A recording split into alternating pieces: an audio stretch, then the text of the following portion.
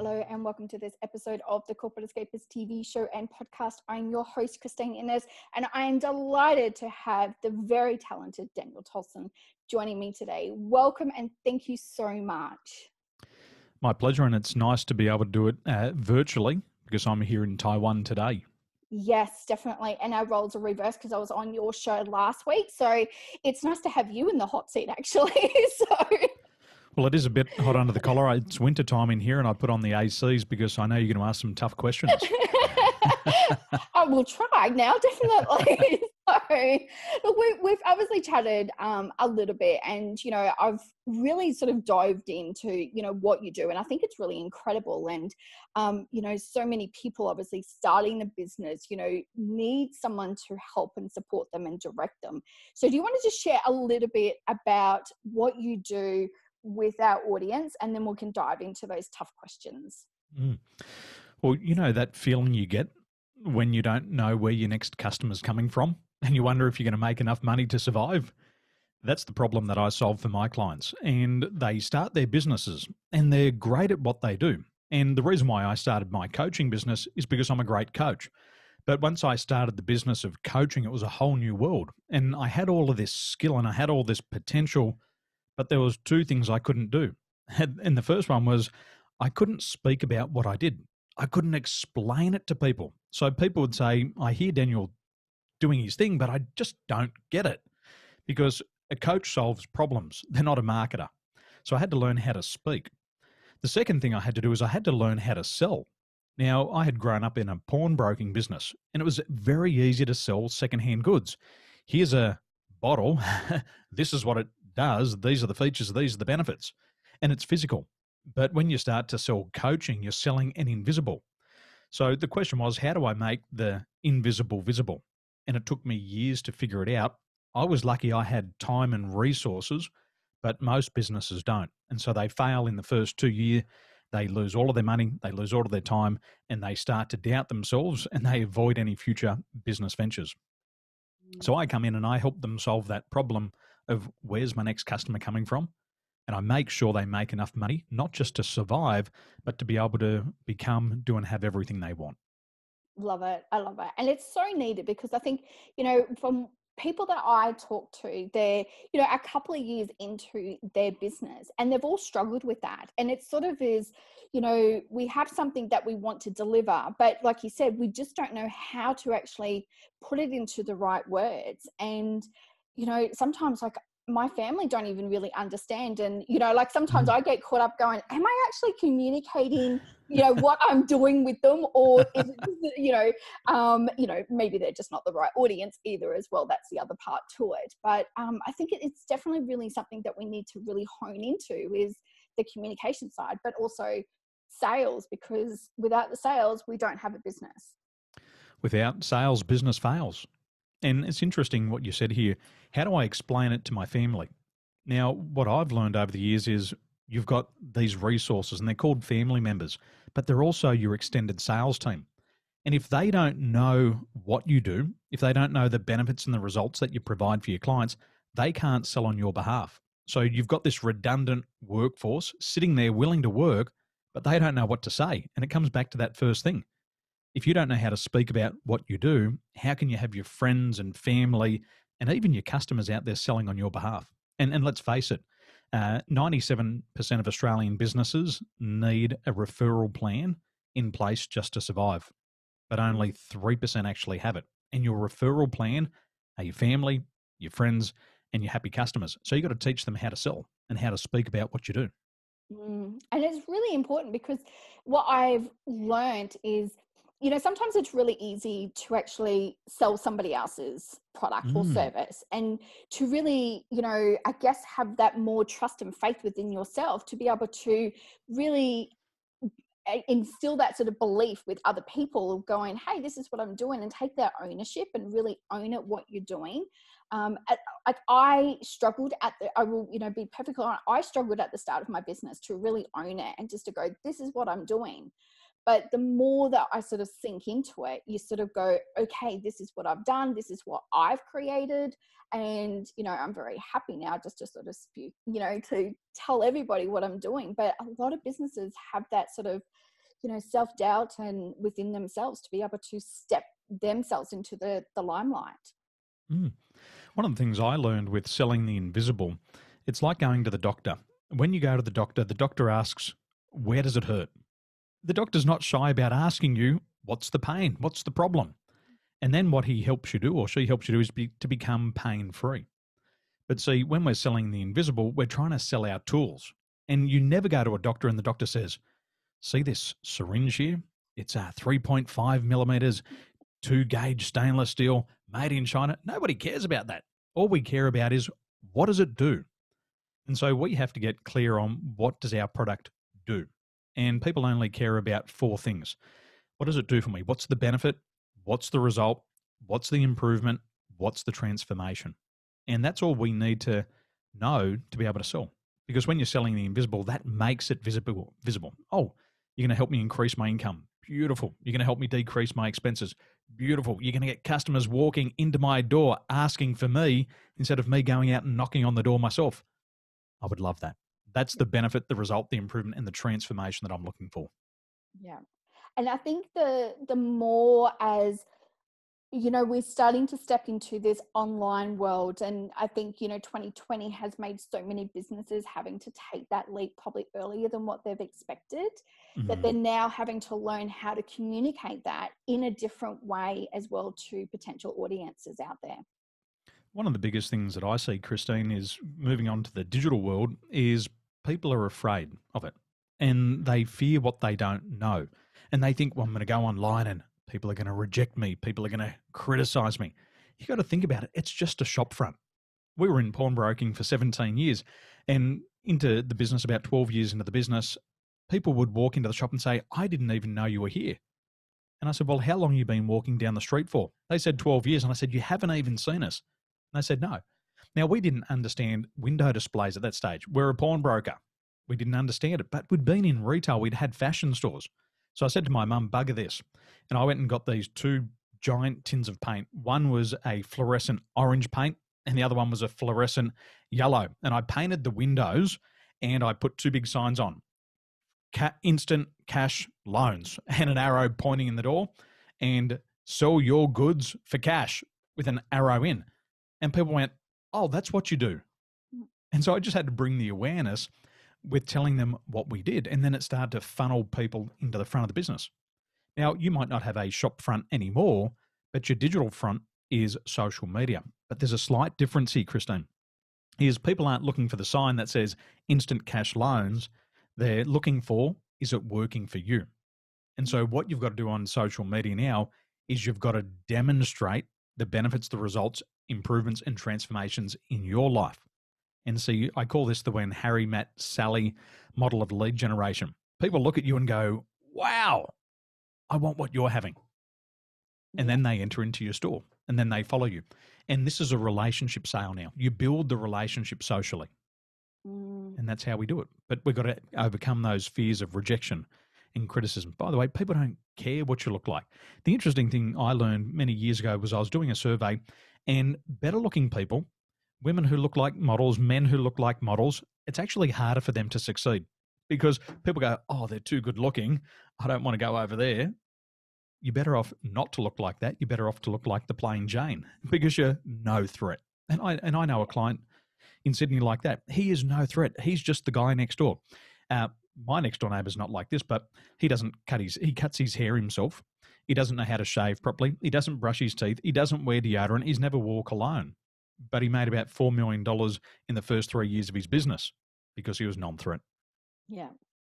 And I think a lot of people are starting to, I guess, start to see through the BS, if I just call it that, because people understand now a little bit more about selling, but they want people to be authentic. They really want them to show up as yourselves. And if you can practice what you preach and, like you said, show people how you've transformed by your own methods and you're practicing it every day, that is what's going to attract so many more people and follow you as well. There's three things that we have to do moving forward into the new world. Is we have to start by doing a relationship sale. And what happens is the relationship is so much more important than the purchase. People want to know that, are you going to be there for me? Are you going to take care of me? When I've got a question, can you help me out? This is more important than price. I would rather spend a couple of $100 extra on a purchase just for the peace of mind of knowing somebody's there to support me when shit does hit the fan. Yep. And so we're going to start with a relationship sale. And relationships take time. And at the start, it's like dating. When I met my wife, I saw her on the bus on the way to work. And I went, wow, look at that. But what happens is you got to think, what's my angle of approach? How am I going to start the conversation? It ended up being that we're on the same flight. And I went into the room and I went, wow, that's that thing that I like. What do I do now? And then we got on the aircraft, and my first attempt to talk to her, she said no. Now, what happens is I'm just building up this relationship. I want to start the relationship. And so we're going to be prepared to have these relationships. And how do you do that? Relationships take time. And what will happen is people will ghost you. What ghosting is they'll come to your Facebook page. They'll look at all your photos. They'll join your lives. And then when they're ready to take the first step, they'll become a first-time liker. And they'll press the like button. And after that, they'll become a first-time commenter. And after that, it'll be the first-time conversation. So it's like a date. If you went up to any man and you got down on your knee and you proposed to him the moment that you saw him, he'd say, you're a bloody psychopath. And this is what salespeople do. Do you want to buy it? Yeah. No, I don't want to buy it. I'd like you to help me solve my problems, but let's begin by having a relationship. Are you trustworthy?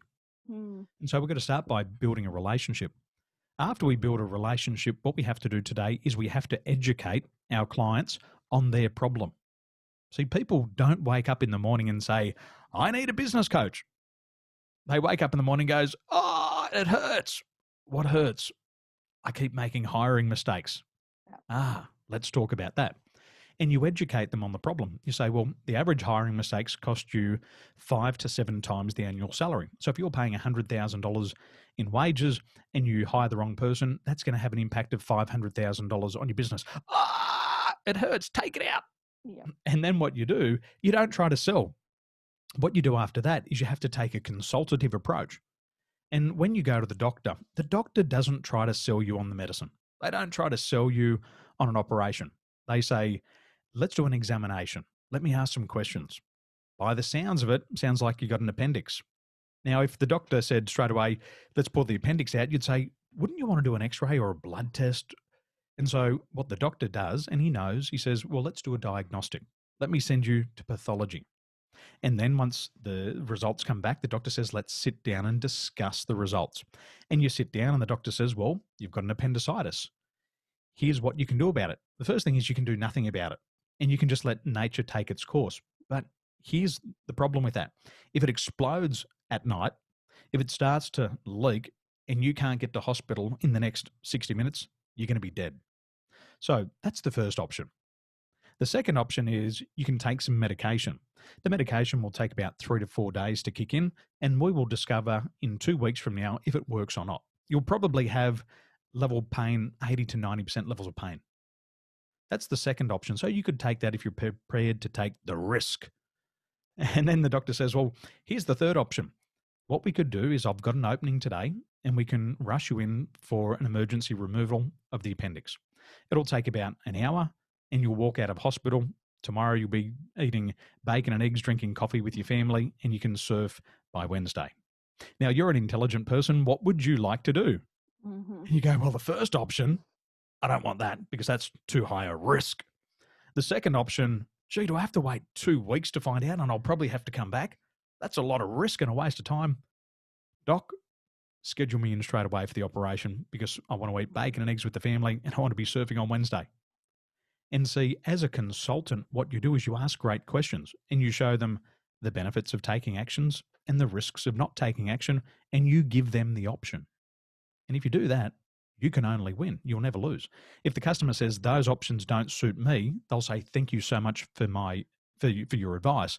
And you'll leave with a referral partner. You'll always win. If they say that's what I want, either option 1, 2, or 3, you've won and you've got a customer for life. Yeah. And I think it's really important that, as we, become more connected with people around the world, it is, like you said, building those relationships, and they do take time. You have to really nourish them. And I always say to people that, you have to get to know your clients like they're your best friend, like find everything out as much as you possibly can, because what they might be saying is the issue or the problem may not necessarily be what is needed right now. So it is asking those questions. It's really, diving deep into it, because there could be multiple different things going on right now. And it may not be a business thing. It could be a personal thing that's happening. That's a trait that is stopping them from, achieving their goals as such. So I think, definitely asking great questions. I saw a post today, and I can't remember who said it. It was all that, great leaders ask great questions. And that is why they're more successful, because it's not just, a yes or no. It's about, hey, give me more answers, tell me more about it, to keep the conversation flowing with them as well. In medicine, we have what's called referred pain. And so we can focus on the symptomology, or we can just get rid of the root cause. And I remember a couple of years ago, my dad said, I've got a sore ankle. And so he went to the doctor. A couple of weeks later, he has a back operation. And we said, Dad, you went in for a sore ankle and now you got a back operation. He goes, yeah, I know. How crazy is that? And he said, now that the back's fixed, the ankle pain's gone away. And so what happens is we come in with one problem, and a customer will come in to me and they'll say, Daniel, I can't make enough sales to survive. Now they think it's a sales problem. I have a look at the team and I go, it's a hiring problem. You got the wrong people on the bus, and the ones that should be on the bus, they're in the wrong seats. And all of a sudden you put them in a different seat, you give them a different role, a different set of responsibilities, and sales goes up, and you haven't even touched the sales process. And so what you think might be the problem could not be the problem. And this is why you go to the doctor. See, there's so many people around the world. It was a couple of years ago. I had a headache, and I thought, I can't get rid of this headache. So I went onto Google and I diagnosed the signs and symptoms. Well, after I looked at the signs and symptoms, I must have had gonorrhea, STD, AIDS, HIV, and now I've got all these diseases. And I thought, oh, gee, I just had a headache. And so people self-diagnose. Yeah. But the problem with self-diagnosis, Christine, is that I studied people going to university and studying medicine. And what happens is when you study the disease and when you get right down into the details of the symptomology, your brain can create psychosomatic illnesses. And medical students end up showing the signs and the symptoms of the disease that they're studying. And so if you're focusing on the wrong problem, you'll end up creating that problem. But you'll put all of your time, energy, and effort into solving that, and you'll still have the problem over there. But you'll be convinced it's over here. And we call this object fixation. And this happens to skydivers. What happens is they jump out of the back of the aircraft. They got the parachute on the back. They're ready to go. But what happens is they're too busy focused on where they want to land. And eventually they just plummet from 15,000 feet and hit the ground and kill themselves because they forget to pull the parachute. Yeah. And so you've got to be focusing on the right things in business. And I say in business, your business mindset has to be like a parachute that only works when it's open. Yeah, I so agree with it. One of the things that I'm learning right now is to be more present in the moment. So instead of thinking about all the extra things, and I mean, I always set goals of what it is, but when I come back to the present moment and actually think about what is critical right now for me to do, and a lot of the time is, those other things that I'm, thinking about, they're not critical to the business. It's, making sure I've got those relationships. It's making sure that, I'm spreading the message of what needs to be done and really supporting my current clients as well. That's critical. Making sure the right font and everything's in alignment, that is not critical because, they're the nice to haves. But it no is. No customer ever said, I want to buy your product because of your font size. Exactly. And your spacing. Exactly. But, we do get so fixated on, all the other things because sometimes we just don't want to deal with what is really critical right now and what is in the present moment that we need to deal with. And I think a lot of times that we procrastinate so much on it because, it's the stuff we may not want to do. And if you're not a salesperson and, for me, it's numbers, I will procrastinate every time that I have to go and do my numbers. And my accountant goes, Christine, we have to meet up. I'm like going, okay, all right, no worries. But, they're the tasks that I just don't want to do. But, it's now getting back to that present moment. What is critical right now for the business that I need to focus on? There's a rule of three in business, and it says that there's only three things that are important. And you've got to figure out what is the single most important thing for you in your business. And you've got to focus on that 80% of the time. Everything else is peripheral to that. And so this rule of three, I figured this out in my business years ago, and I had to do three things and only three things. And once I figured out these three things, my business just took off and I acquired 500 new clients in a year. And I went in to be recognized as the rookie business coach of the year because I had so much business growth. It just exploded. And so I looked at my business and I said, what is the single most important thing that I need to do with 80% of my time? And that was marketing. Yep. And for me, my marketing is my speaking. I've got to speak about what I do. So I said to myself, I've got to speak about what I do 80% of the time. And so I went out there and I hopped onto live streams. I hopped onto podcasts. I got onto national television. I went on the radio and I just talked about what I did. I talked about the benefits, the results and the improvements, the transformations. And all of a sudden I got eyeballs. I got eyeballs on me. And not everybody's going to buy. I said to one of my clients, he said, oh, Daniel, nobody comes into my shop. And we're walking down the street. And I said, have you noticed that we're walking past all of these shops and you haven't gone in?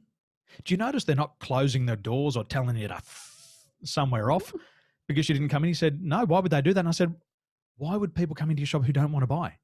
You've got to focus on the right people. You've got to get the right eyeballs on you. You've got to get a lot, but you only need a few. Yeah. So the first thing I had to do was learn how to speak about what I did.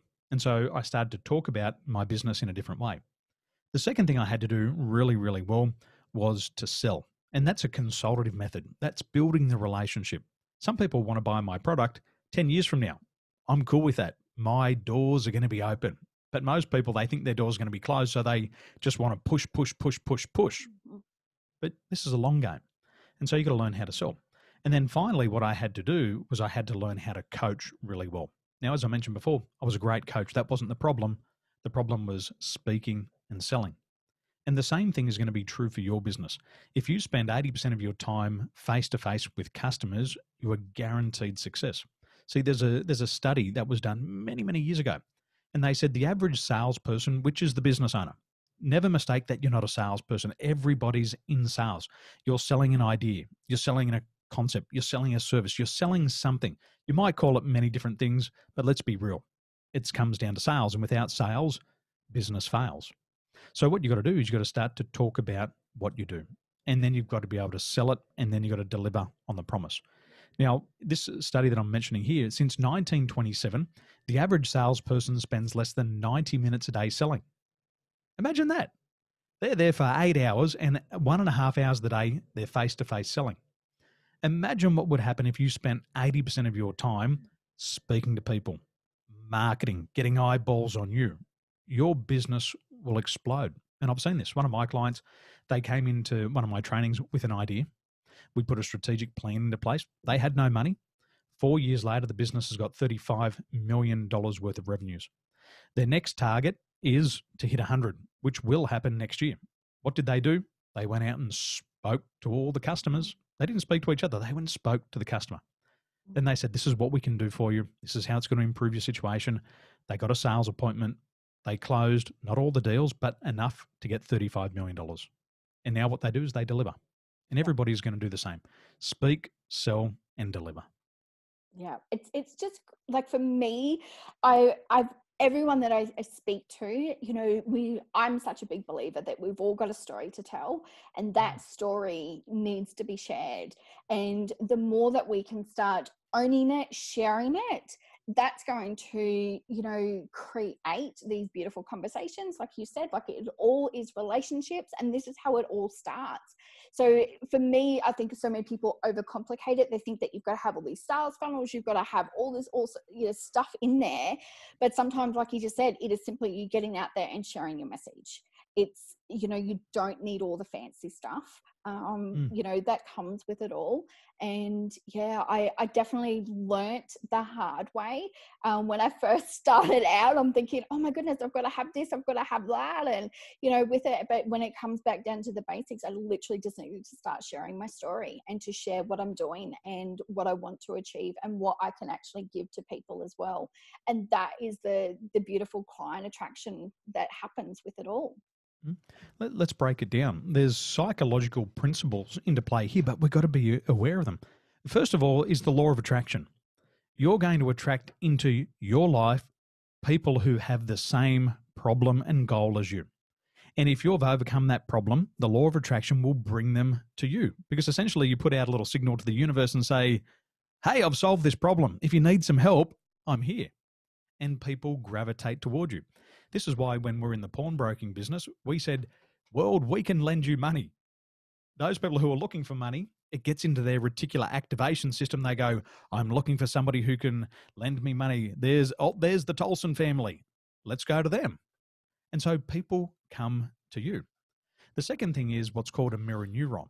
And what's happening in your body, I'm feeling it in my body. And when you smile, I have to process it through all of my senses. So it's happening inside of my mind. So when we talk about the when Harry met Sally model of lead generation, when they see you succeeding or overcoming a goal, they go, wow, that feels great. I can feel their energy. I want to talk to that person. And so this is what happens is when you solve the problem and when you become a product of your product, you become the automatic authority. In my field, people can go to Tony Robbins. People can go to all the other top coaches in the world, but they don't want it from Tony. They want it from Daniel. They can go and stand in a room of 15,000 people and possibly get some eye contact, but they'll never get their question answered. But when they come and work with me, they can have me by themselves with no interruptions, no distractions. You don't have to jump up and down for 3 days, for 14 hours. You get Daniel to yourself and I can help you solve your problems. And see, I'm the authority in my field for this particular problem. And if they want something from Tony, they'll go to Tony. But most of the time they don't want to because I can help them solve it personally. So you got the law of attraction. People will be attracted to you because you're a leader. But don't mistake what leadership is not. Leadership, you don't have to be the Tony Robbins. Like most people who are listening to this, they probably go, who the hell is Tony Robbins? It doesn't matter. You don't have to be the world's number one. All you have to be is within arm's reach. And if they can reach out and touch you physically or virtually, you're within arm's reach. And the true definition of leadership is just being one step ahead of everybody else. Because what happens, they go, hey, I remember Daniel, he was just there yesterday, but he's over there today. Maybe he can share the secret of success. And so never forget that. Leadership's just about being one step ahead, within arm's reach. And when you master that, you'll master business. Oh, I love it so much. I've like literally, got goosebumps, and I'm like going, oh, I have to personally take note of that and write that down at the end. So to apply, it is great because like I feel that, even when I was working in the corporate world, there was all this training that you would go to and, thinking that you're going to then become the best manager, the best leader and all that sort of stuff. But a lot of the times is that somebody is just looking for that next step, like where to go to, how did you become a team leader? How did you become a manager? That sort of progression so that they can learn from you and not overcomplicate the whole process as well. So instead of having 20 different steps, you can have, 2 to 3 steps that they can easily follow and implement. Because I think a lot of the times that, we can get caught up and create multiple processes and multiple systems and that, but it comes down to, like you said, those couple of basics. And when you can nurture that and really perfect it, then that really becomes, I guess, just a natural thing that you do. So it's no longer selling. It's just it's just a natural area that you focus on in your business. In 2008, I took my first life coaching course.